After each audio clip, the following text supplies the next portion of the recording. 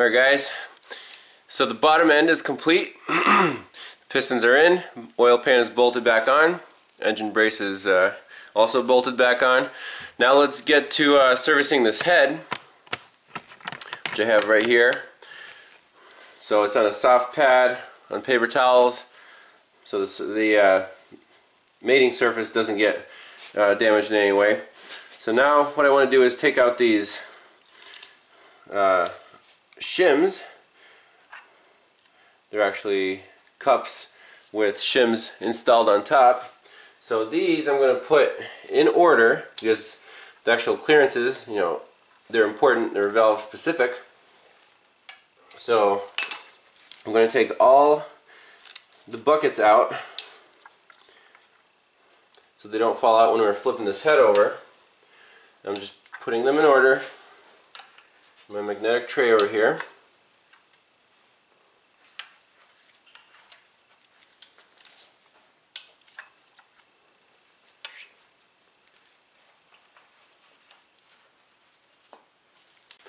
Alright, we got our buckets out. Now I want to take out all the exhaust valves to kind of speed up the process. We're lapping all 8 of them in, and to do that we're going to use Lyle tool number 36050. It's actually a kit. We're going to use a smaller one.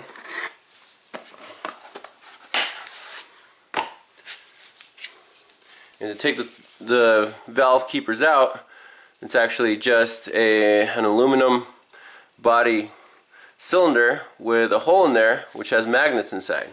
So I'll show you how this works. When we put this on the valve cap and give it a tap, the keepers will actually end up in here and the spring will come out. So let's try it on cylinder number 1.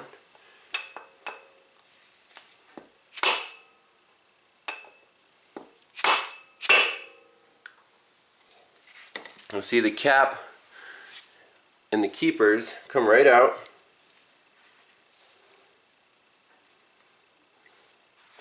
And then the valve spring and the valve will come out the bottom. So let me take all of these off and then we'll take the valves out.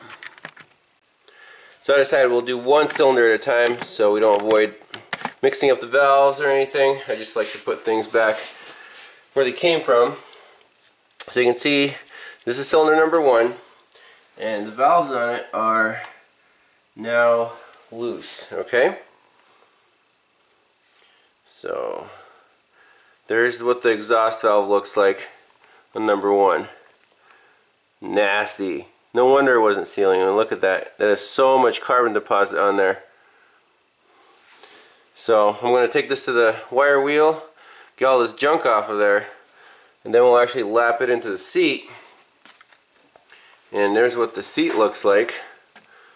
Let's see if I can show you guys what the seat looks like. See, it's supposed to be nice and shiny all the way around. Well, it's not nice and shiny. You can see how it's kind of pitted, and we'll get all that junk out of there, lap them in, and hopefully this will take care of the problem for good. Let me go brush that valve out. So here's what a cleaner valve looks like. I got the stem cleaned up and the head as much as possible here. No big deposits. And now I also went ahead and kind of scraped the carbon off of the combustion chamber here, out of the inside of the seat. You know, blow it all out. Now what we want to do is lap this valve in to improve the sealing quality. So what was happening initially while he was getting an intermittent misfire, when the engine's running, the valve is actually rotating in the seat. And, you know, considering how much carbon and crap there's on here, sometimes a little, you know, it would find a good spot where it would seal, you know, more or less decent, and then it would rotate a little bit and get on that whatever piece of crap, and it would stop sealing. So he had an intermittent misfire due to low compression. What we're going to use here is lapping paste. Now this stuff looks like it's from the 1950s. I got it from an old friend who actually got me into motorcycling. And well, I guess I kind of inherited this. Made in England. It's lapping paste. You have fine paste on one side.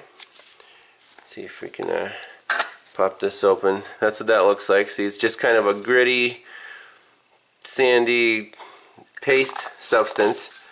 And on this side, it's coarse. It came out kind of as a as a blob. So usually I just use the fine. Well, we could try the coarse, but usually the fine paste does a decent job. So all we need is a little bit right on the valve seat. Okay, so you just kind of spread it on there. Don't need much. Now put the valve back in its seat.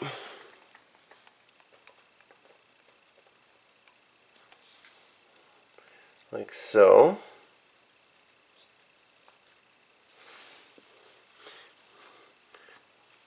And now we use a suitable tool. There's this, wooden dowel with a little hose on it.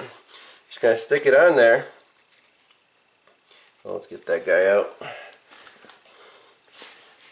And we kind of rotate it while pushing it in, so it just rubs into the seat like that. Okay, and we just rotate it and rub. And once in a while you inspect it to see how shiny the seat is getting. And actually we can already see an amazing improvement. See how nice and even that sealing surface is now? So it doesn't take much. It'll get the carbon right off of there, and we don't need to remove much material. That's why we don't even need to use the coarse compound. The fine compound is good enough. So that's it. We just clean the valve, lap it in, and I'll do it all, all the valves, and I'll just show you how to reinstall the springs, and we should be good to go. So the valve seat surface is looking decent, but if you look at the valve, it's still really quite pitted. So we're actually going to have to lap this more until all that pitting is gone. So I'm going to work it and then show you what a good sealing surface should look like.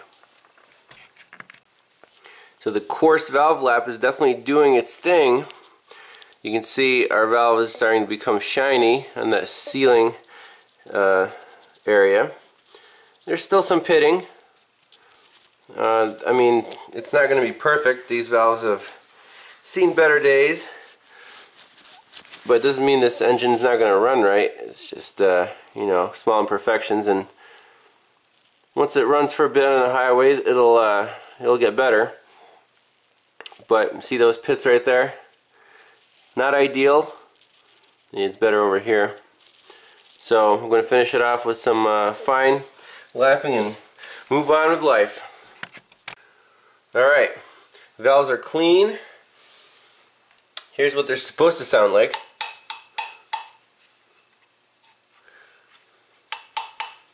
It's a nice sealing valve there.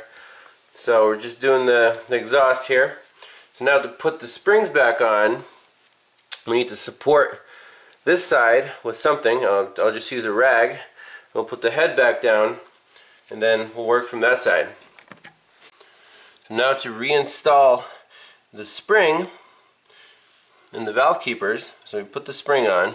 Now the tool, you put the second piece in here, and this is has a spring-loaded tip on it. And what you do is you get the keepers ready. You put it on top here. The cap, and then the keepers you place like so. And now this tool, supposedly all you need to do is put it in the middle and press it down.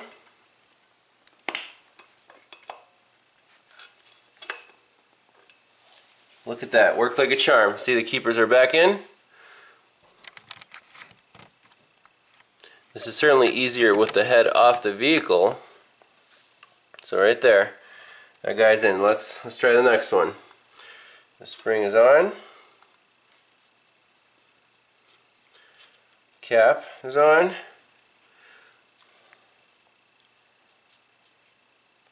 There's one keeper. And there's the second one right there. So it's kind of preloaded. Put our tool right in the middle there. Just press down.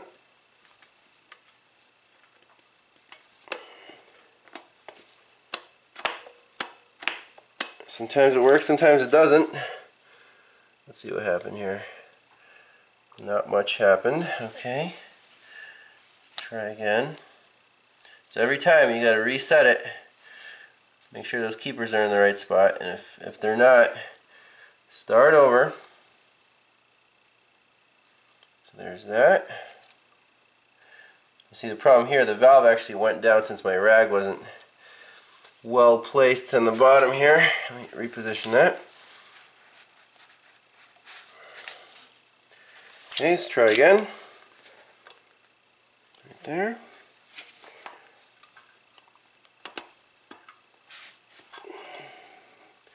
Now careful when you lift it back up. Make sure both keepers are in.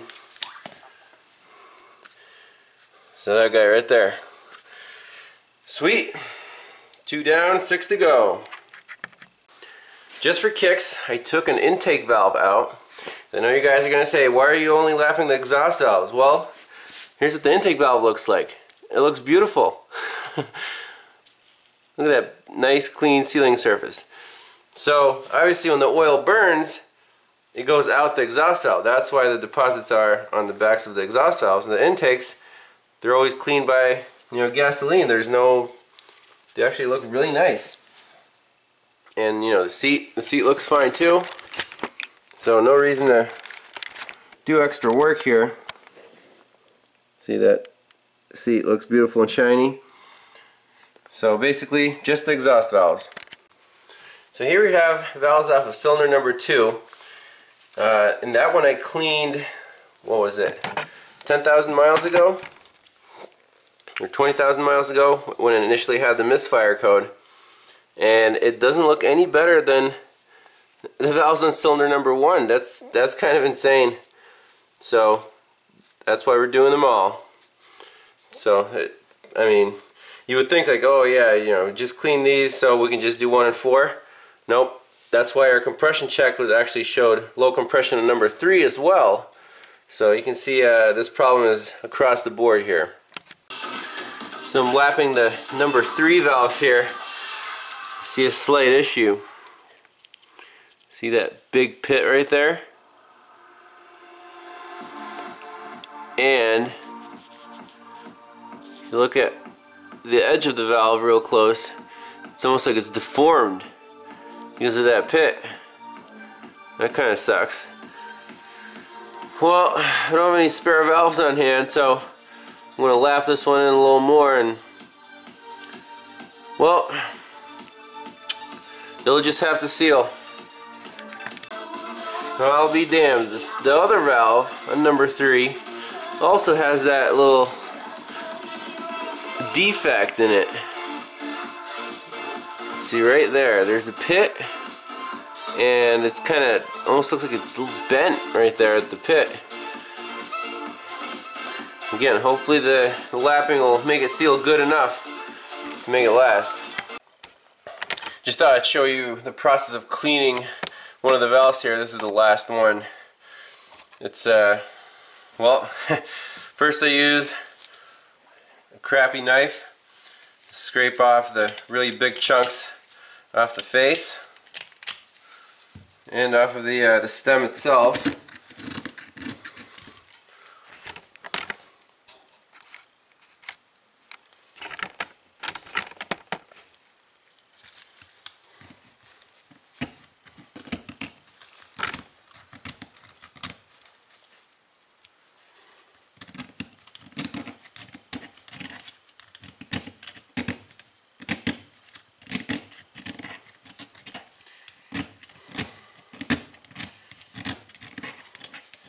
Dirty work, huh?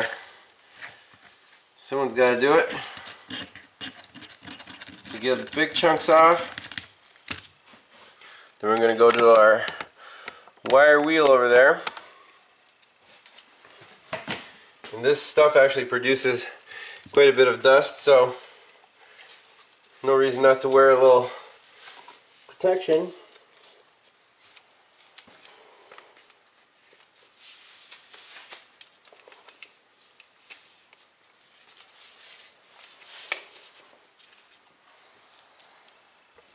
That's right.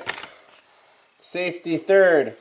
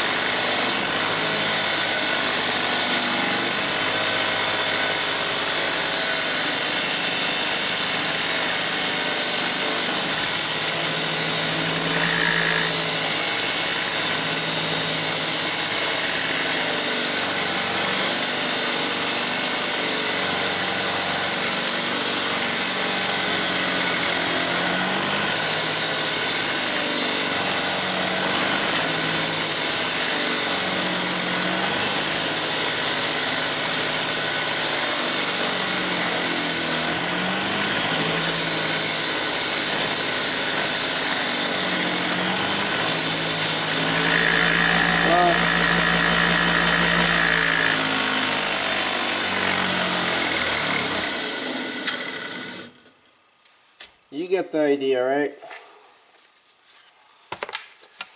So basically, this whole process, I thought I was just going to lap the valves, but cleaning the valves takes a lot more time. So you can see the wire wheel does a pretty decent job, but that stuff is baked on there hardcore, that white crust from the oil. But you know, it's got to be done for the car to run well long term. So I'm going to finish this up, install it, probably call it a night.